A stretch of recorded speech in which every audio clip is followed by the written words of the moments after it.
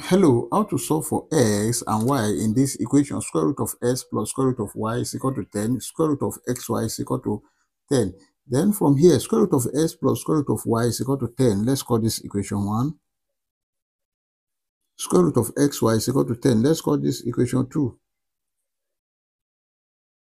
From equation 1, we have square root of x plus square root of y is equal to 10. Let's square both sides. That is square root of x plus square root of y all square is equal to 10 square. Then this is square root of s all square plus 2 square root of s square root of y plus square root of y all square is equal to 10 square, that is 100. Then this we cancel this we cancel this. I have x plus y plus 2 root xy is equal to 100. Now, but from equation 2, root of xy is equal to 10. And this is s plus y plus 2 bracket 10 is equal to 100. Then s plus y plus 2 times 10, that is 20, is equal to 100. S plus y is equal to 100 minus 20. S plus y is equal to 80. Let's call this equation 3. Also from equation 2, root of xy is equal to 10. Let's square both sides. This will cancel this. We have sy is equal to 100. Now let's make y the subject of the formula divided by x divided by x. This will cancel this. Y is equal to 100 over x. Let's call this equation 4. Then we can now substitute this equation 4 into our equation 3 here. That is from 3, x plus y is equal to 80. We want to substitute for this y. Here is s plus 100 over s is equal to 80. In order to eliminate this s, let's multiply all through by x. S multiplied by s plus 100 multiplied by s divided by s is equal to 80 multiplied by x. This will cancel this. Then we have s times s, that is s squared plus 100 is equal to 80 times s, that is 80x. Then this is s squared minus 80x plus 100 is equal to 0. This is a quadratic equation which can be solved using quadratic general formula. From quadratic general formula, we have s is equal to minus a plus or minus square root of b squared minus 4ac over 2a. And from this equation, a is equal to 1, b is equal to minus 80, then c is equal to 100. Then x is equal to minus bracket minus 80 plus or minus square root of minus 80 square minus 4 multiplied by 1 multiplied by 100 over 2 multiplied by 1. Then s is equal to minus times minus 80, that is 80 plus or minus square root of minus 80 squared, that is 6,400, minus 4 times 1 times 100, that is 400, divided by 2.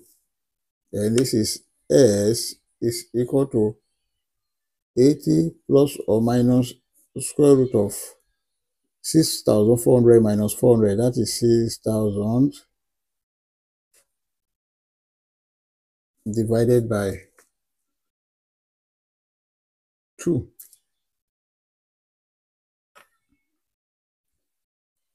S is equal to 80 plus or minus 6,000 can be written as, we have square root of 400 multiplied by 15 divided by 2. And S is equal to 80 plus or minus square root of 400, that is 20, root 15 over 2. And S is equal to 80 over 2 plus or minus 20 over 2 root 15. 2 here 1, 2 here 10, 2 here 1, 2 here 40. S is equal to 40 plus or minus 10 root 15. Therefore, S1 is equal to 40 plus 10 root 15, and then S2 is equal to 40 minus 10 root 15. We've gotten the value of S. Let's solve for Y. Now from equation 3, we have S plus Y is equal to 80. We can make Y the subject of the formula. Y is equal to 80 minus X. Now, to solve, we have Y will be equal to 80 minus, we know our S, which is equal to 40 plus or minus 10 root 15. Now, in order to get our Y1, we have Y1 will be equal to 80 minus 40 plus 10 root 15. Y1 will be equal to 80 minus 40 minus 10 root 15. Y1 will be equal to 80 minus 40, that is 40 minus 10 root 15. Also for Y2,